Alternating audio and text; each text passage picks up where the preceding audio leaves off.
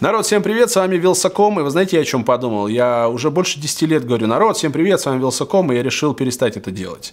Не в смысле здороваться, а в смысле говорить, что с вами Wylsacom, вы и так это знаете. А я с вами с замечательными новостями, которые будоражат умы всевозможных людей, далеких от индустрии, и звучит эта новость так. Айфонов снова не будет. Санкции США в конце февраля говорят о том, что любые гаджеты, которые были разработаны американскими компаниями, патенты, хай-тек, идеи, все что угодно, запрещены к ввозу в Россию. Соответственно, iPhone — это один из самых популярных американских гаджетов, больше к нам не приедет ни под каким соусом.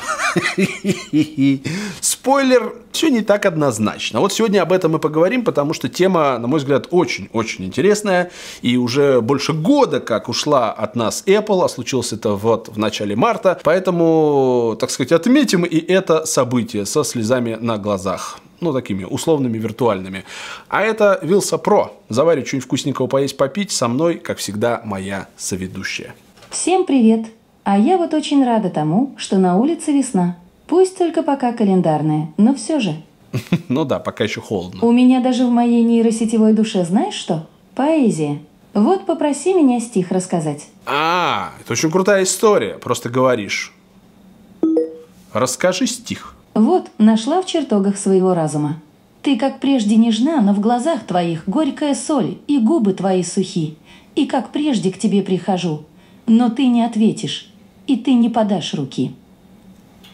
Это прям целая история. Я прям визуализирую, кто она. Ну, в общем, вот такие вот классные стихи. На самом деле, понятное дело, что Алиса учится, но попробуйте спросить у своей Яндекс.Станции, либо Алисе на том девайсе, где она у вас живет, получится прикольно. Тут же в чем фишка? Понятное дело, что нейросеть сочиняет эти стихи, то есть она их не берет из интернета, это прям вот рождается здесь и сейчас. И второй момент в том, что она делает это с выражением, поэтому, на мой взгляд, это очень хорошо иллюстрирует, как активно Алиса развивается, за что мы ее, собственно, и любим.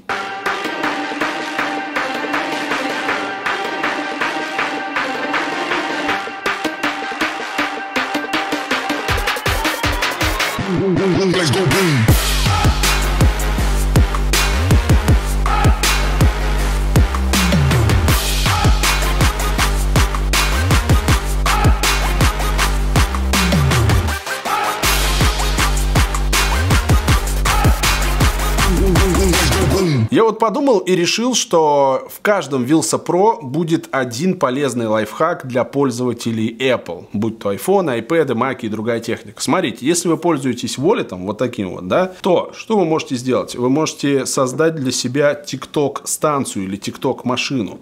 Вот так вот ставите чехол. Я охренел, держится практически на любой поверхности, но на деревянном столе вообще без проблем. При этом это все не падает, то есть вы этим, практически не падает. Короче, если вы будете смотреть какой-нибудь TikTok и вот так вот пальцем жмыкать, то абсолютно нормально. Поэтому пользуйтесь, народ. Это очень удобно. В общем, я дико угораю с темы о том, что когда Apple ушла из России, большинство всяких злопыхателей говорило о том, что все, айфонов в России больше не будет. И все говорили о том, что вот теперь они станут безумно дорогими, вообще забудьте про эти огрызки, яблоки и так далее. И произошло ровно наоборот. Айфоны подешевели. Потому что одно дело, когда их привозят официально, таможат и все эти процедуры проходят. А другое дело, когда их повезли в серую, жестко. Я говорю не про параллельный импорт, а именно вот этот вот серый, наш любимый движ, когда это все приезжает в сумках. И это хорошо, потому что есть спрос, есть предложение, и это замечательно. И смотрите, в чем прикол. Год мы прожили в этом контексте, да, то есть у нас есть серый рынок, когда эти устройства везут из Дубайска, из других стран, в основном почему-то я знаю вот Дубайск, а есть там чуть-чуть Китая,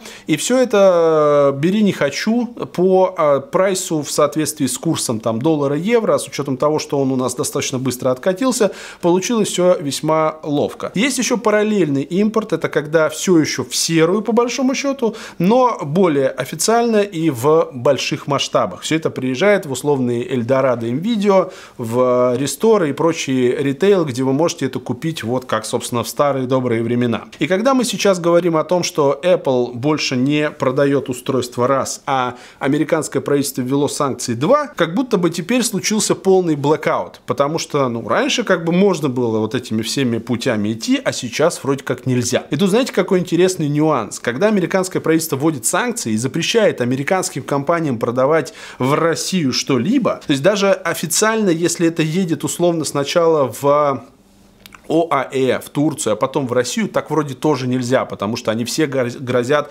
вторичными санкциями, вплоть до уголовной ответственности, что типа если конечная цель путешествия этого несчастного айфона Россия, то нельзя. Но они никак не компенсируют это тем же производителям. То есть, когда условный Байден приходит к условному Тиму Куку и говорит ему, типа, дядь, вот ты знаешь, больше в Россию айфоны продавать нельзя. Он ему эту тему никак не компенсирует, просто нельзя. А бизнес, он на то и бизнес, что он должен зарабатывать деньги. И я думаю, что Apple подзакроет глаза на вот эти все нюансы. Конечно, будут показные порки. Конечно же, найдут пару-тройку каких-то импортеров, которых накажут и еще что-то с ними сделают. Но по факту на рынок это никак особо не повлияет. И я почему особо веселюсь с этой историей? Ровно в моменте, где американцы вводят санкции и говорят, все, теперь тебе никаких айфонов, блядь.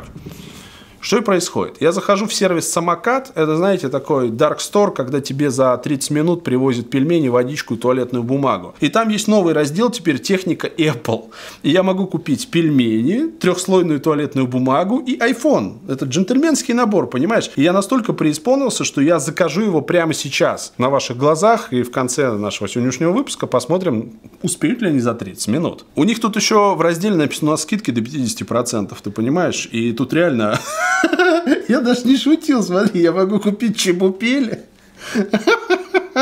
Зеву Плюс, Apple Watch, AirPods Pro, Хаггисы и айфонов пачку. Айфоны очень странный, правда, набор. Здесь у нас 14 Pro, 4 версии и 11 iPhone. То есть не весь модельный ряд далеко. И, возможно, это вот быстро закончится. Я не знаю, где они их добыли и что они с ними делают. Но, кстати, это крутая тема, потому что Dark Store лично меня не всегда устраивает своим ассортиментом. Я захожу в ту же Яндекс.Еду, и в лавке, например, огромное вообще величие – это носки, но в лавке нет трусов. Поэтому я обращаюсь к Яндексу, мне нужны Яндекс трусы, хорошие, приятные. Я даже не шучу, потому что это нужно. Никогда не знаешь, куда тебя забросит жизнь, и где тебе понадобятся свежие носки и трусы, понимаешь, это база. Поэтому, ребята, и iPhone, да, потому что вот это как вода, понимаешь, это необходимость для современного русского человека. Трусы, носки, iPhone и Чебупели. Ну что, давайте закажем AirPods, мне кажется. Все хотят AirPods. 20 490. Да, дороже. Конечно, вы можете пойти к нашим друзьям в Big Geek, и там это все будет доступнее. Но здесь прикол именно в том, что я могу еще взять колбасу вареную, сельдь русское море и гречи. Да, конечно, надо взять гречи. Вот, мой набор чемпиона. Все, на 21 тысячу я затарился. И, собственно, теперь я заказываю. Посмотрим, привезут ли в лучшем виде. Каким бы айфоном вы ни пользовались, где бы вы его ни добыли, или, возможно, вы вообще счастливый обладатель андроида, самое важное в телефоне что? Конечно же, связь. Потому что без интернета, например, самый навороченный смартфон – это просто прикольный, не знаю, железно-стеклянный брусочек. А интернет делает его тем самым смартфоном. И я вот по себе знаю, что лучше иногда вообще никакого интернета, чем хреновый, потому что это бесит бесконечно. Именно поэтому я пользуюсь который год мегафоном. И, конечно же, тарифная линейка без переплат позволяет мне максимально комфортно настроить условия под себя. Ведь раньше как было? Ты выбираешь в тарифе там гигабайты, минуты, какие-то опции. Это не всегда удобно и не всегда оптимально. Например, прямо сейчас мне нужно это, а через время я хочу вот это. И многие просто забивают на то, чтобы настроить тариф под себя. Вот Мегафон пошел дальше. И Мегасила – это та самая опция, которая позволяет тебе твой базовый тариф затюнить таким образом, чтобы он отвечал исключительно твоим потребностям. Можно переносить остатки гигабайт и минут. Можно подключать безлимиты. Есть уникальные опции, такие как, например, при 5G. Количество доступных модификаторов зависит от самого тарифа. На младших можно выбрать, соответственно, 2-3 штуки из 9,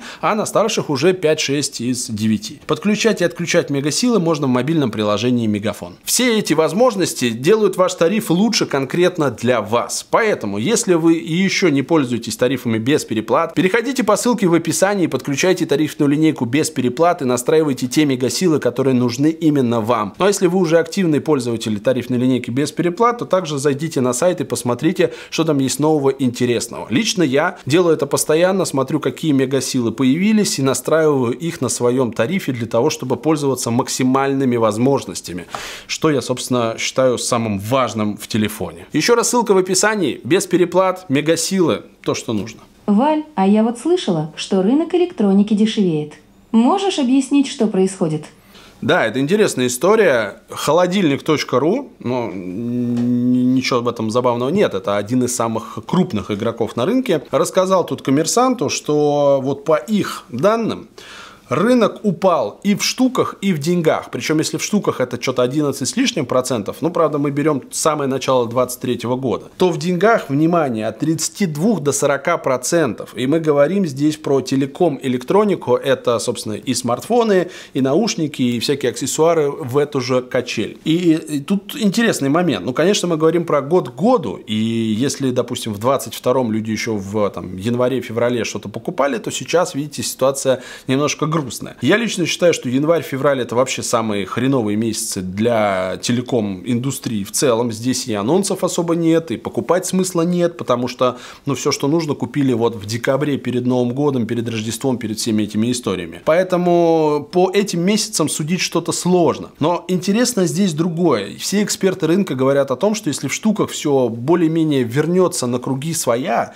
в силу того, что у нас есть большой объем китайских смартфонов и так далее, то в деньгах все очень сильно проседает. Именно средний и верхний сегмент просто летят туда, в трубу. Потому что люди не готовы больше тратить 100 тысяч рублей на смартфон. Сегодня это кажется излишним. Это те суммы, которые, ну, можно потратить на что-то более полезное. Причем, самое забавное здесь вот что. По данным GS Group, поставки в Россию смартфонов Samsung сократились сильнее, чем в случае с Apple. Более чем в 3,5 раза. А вот импорт гаджетов Huawei вырос в 5 раз и достиг 1 миллиона штук. Это данные по прошлому году. И смотрите, какой прикол, да, то есть если Apple все равно остается вожделенным гаджетом, его запрещают в Америке, его нельзя купить официально, потому что Apple ушла, непонятно, что с гарантией, и все это вот летит куда-то в трубу, то народ все равно хочет и везут, и разными способами доставляют. А Samsung, который как бы ушел, а как бы не ушел, потому что он продается, Galaxy S23, внимание, появился в России быстрее, чем где-либо в мире. Представляете? То есть мы со всех сторон обложены санкциями. Это вообще уникальная черта нашего рынка, мне кажется, и российского вообще предпринимателя в том числе. Со всех сторон обложены санкциями. Представительств нет, официально ничего не ввести, везде какие-то препоны. Сейчас Турция отказалась, да, оформлять таможенные все эти документы, и типа мы тоже не при делах. При этом у нас все приезжает быстрее, чем где-либо. В итоге чуваки в Лондоне сидели, ждали, а мы здесь в самом начале февраля, через несколько дней после анонса, уже Galaxy S23 Ultra в руках держали и такие, что-то ничего особо нового. Так вот, это, собственно, забавно еще и по той самой причине, что Китай, с одной стороны, должен был вот эту вот как бы нишу занять, он вроде это и сделал, но как-то тоже у него получилось это не совсем уверенно, да, то есть тот же Huawei, он вроде тоже есть, а вроде тоже нет, и непонятно, куда идти, и что делать, хотя, на мой взгляд, странно, видимо, они что-то боятся, хотя что боятся Huawei, который тоже уже обложен санкциями со всех сторон. Вообще, заметьте, что ситуация с санкциями в телеком-мире началась вообще не с России, да, первым попал под удар как раз китайский Huawei и показал, как с этим можно жить и как из этого можно извлечь прибыль и выгоду. Потому что все прочили, что компания завтра загнется, закончится, а она переориентировалась на внутренний рынок, продает там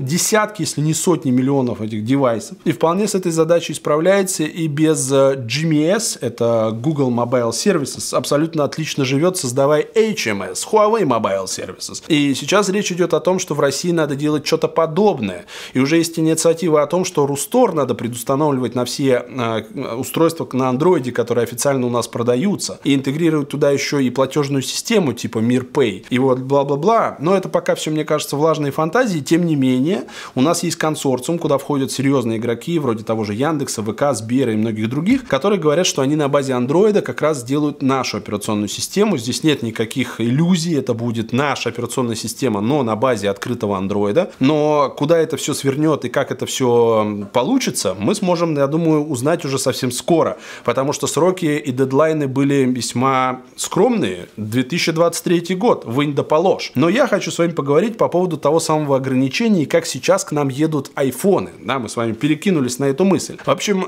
мне звонили со всех радиостанций, с Коммерсанта, с БФМ. Если что, можете меня слышать там достаточно часто. И спрашивали, а вот теперь многие, собственно, импортеры повезли активированные смартфоны. Что это такое? Смотрите, как это выглядит со стороны Apple. Да? Им запретили продавать устройства в Россию дороже $300. Соответственно, Apple сама по факту ничего не продает. У нее есть контракты с компаниями, которые занимаются этими вопросами. Мы говорим не про 1, 2, 3, это тысячи и тысячи штук. Соответственно, все это едет в лучшем виде, здесь продается, да, немножко с крюком, но тем не менее. Сейчас так сделать нельзя, потому что можно получить по шапке. А как сделать так, чтобы обойти эту санкцию? Да очень просто. Ты активируешь телефон уже там, в Америке, в Индии, где угодно. Кстати, из Индии есть большое количество устройств. И когда оно сюда приезжает, оно по факту является уже чем? Правильно, бэушкой. Это абсолютно новое устройство, которое вот распаковали, активировали, сбросили нахрен назад, но в системе Apple оно уже активировано. Соответственно, сюда оно может приезжать перепакованное, да, то есть обратно вернули стикеры, и человек, который его покупает, он даже может не узнать, что оно уже было активировано, но в системе оно уже висит. Соответственно, весь срок, что устройство ехало, лежало на полке и пока добиралось до вас, оно уже активировано. На что это влияет? Да, по большому счету, ни на что. Потому что продавец несет ответственность по нашему закону о защите прав потребителей. Год гарантии вынь да положь после продажи. Соответственно, если смартфон был активирован 1 февраля, а продали его 1 марта, то срок гарантии пойдет с 1 марта по российскому законодательству. Если вы как бы должны его починить, то это все будет на продавце. Потому что гарантийное обслуживание своих устройств Apple сейчас вообще не производит в России. Да? Уяснили эту мысль. Но если вы поедете, допустим, 15 февраля следующего года, я надеюсь, что все это закончится, но тем не менее, в какую-нибудь Барселону, зайдете в Apple Store и скажете, вот у меня Taptic Engine перестал работать, почини. Тот человек, который его возьмет, скажет, ой, вы знаете, у вас устройство уже не на гарантийном ремонте, потому что 1 февраля закончилась вся эта история. Вы скажете, как, я же купил его 1 марта. И вот тут вы узнаете, что ваше устройство уже было активировано заранее. И это единственный момент, где вы можете обломаться. Как нам сказали ребята в Бигике, как только появились iPhone 14 вообще в принципе в рынке,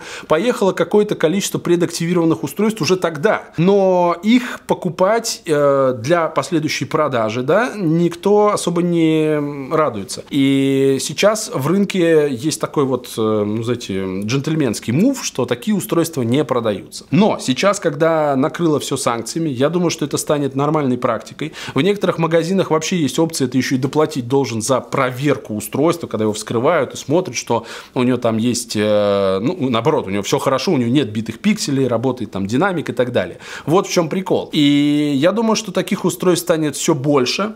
Повлияет ли это на какие-то вещи, кроме вот этого странного формата с ремонтом в Apple Store в Европе? Никак. Поэтому для нас здесь это особо никакой роли не играет. Я думаю, что, возможно, даже появятся разные устройства по цене, как это сейчас есть с двухсимочными девайсами, симка плюс eSIM-ка, 2 eSIM-ки, американская версия. Все они есть в рынке, они стоят просто разных денег. Так будет и здесь, да, то есть вы просто будете выбирать вариант, который вам нужен, и тебе будут выдавать такую прайс-вилку, типа, смотри. О, а мне доставка товаров звонит. Алло. Да, спасибо, сейчас вас встретим. Илюх, а встреть, пожалуйста. Вуаля, вот так просто. AirPods, туалетная бумага, большая упаковка, это нам надо. А также мой набор чемпиона. Сельдь, понимаешь, картошечки. Чебупели волшебные. Ты же... Я, кстати, никак в жизни не ел чебупели. Ты ел вообще когда-нибудь? Да. Вкусно? Да? Смотри, вот она, колбасенька, да? И греченька, конечно же. Все, пока не подорожало. Все, вот купил, заказал.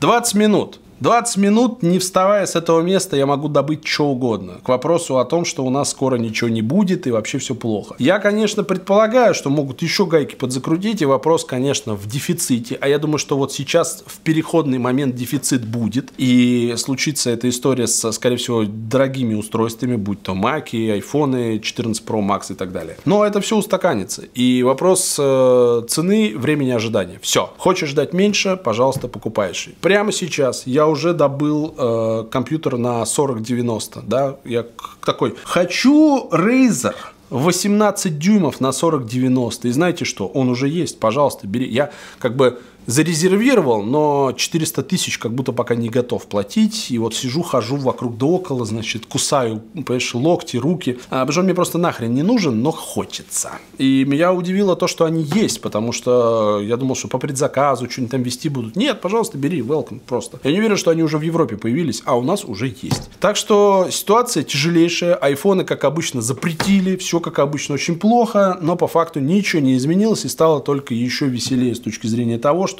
да была бы возможность платить, тебе тут вообще поляну накроют в полный рост, вообще, в лучшем виде, привезут, что хочешь, как хочешь и так далее. Это очень интересный нюанс, как вот у нас все делается через одно место. Поэтому, мне кажется, европейцы сколько уже, 10 пакетов санкций ввели, до сих пор не поймут, что мне кажется, я не экономист, не вот эти все вещи, как будто они только себе в ноги пуляют. Вот, честно говоря, для конечного потребителя особо ничего не изменилось, да. Для людей, которые не могли, так они не могут до сих пор, и они на эти айфоны плевали они вообще. Люди, которые могли это купить, для них ничего не изменилось, они либо стали дешевле, либо, ну, надо будет вот заморочиться с тем, что он предактивированный, да и хрен бы с ним, господи. Так что поглядим, увидим. Но пока вот такой вот у нас получился забавный Wylsa Pro, весенний, прикольный. Посмотрим, посмотрим, посмотрим. Уже совсем скоро, мы скорее ближе, чем дальше от WWDC, поэтому мне очень хочется посмотреть, как будет выглядеть юбилей на iOS 17 после iOS 7. Прошло 10 лет, именно тогда произошел тектонический сдвиг, и Джонни Айв не просто сделал iOS плоской и избавил нас от скеоморфизма, он изменил вообще восприятие дизайна. Потом все как один побежали делать непосредственно все эти логотипы, переделывать, подходы к дизайну, даже материал непосредственно в Android, это тоже заслуга Джонни Айва. Как, собственно, и Android заслуга Apple, так и материал дизайн, который вы, возможно, любите в Android, это также заслуга iOS, так что без этого просто никуда не деться. Ну а эти замечательные AirPods, и, конечно, не для себя купил народ, для вас. Разыграем мы их в нашем Телеграм-канале. Залетайте прямо сейчас по ссылке в описании, нажимайте кнопочку «Участвовать». И в следующую пятницу, аккурат к следующему Wylsa Pro,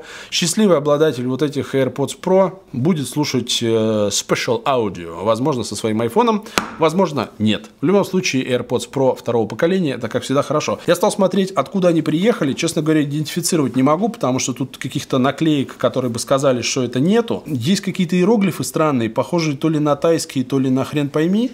Ну, то есть, это что-то какая-то Малайзия, какая-то вот эта история, Сингапур. Наверное, оттуда приехала. Так, а чё бы нет. С вами был, я не буду говорить кто, вы и так знаете.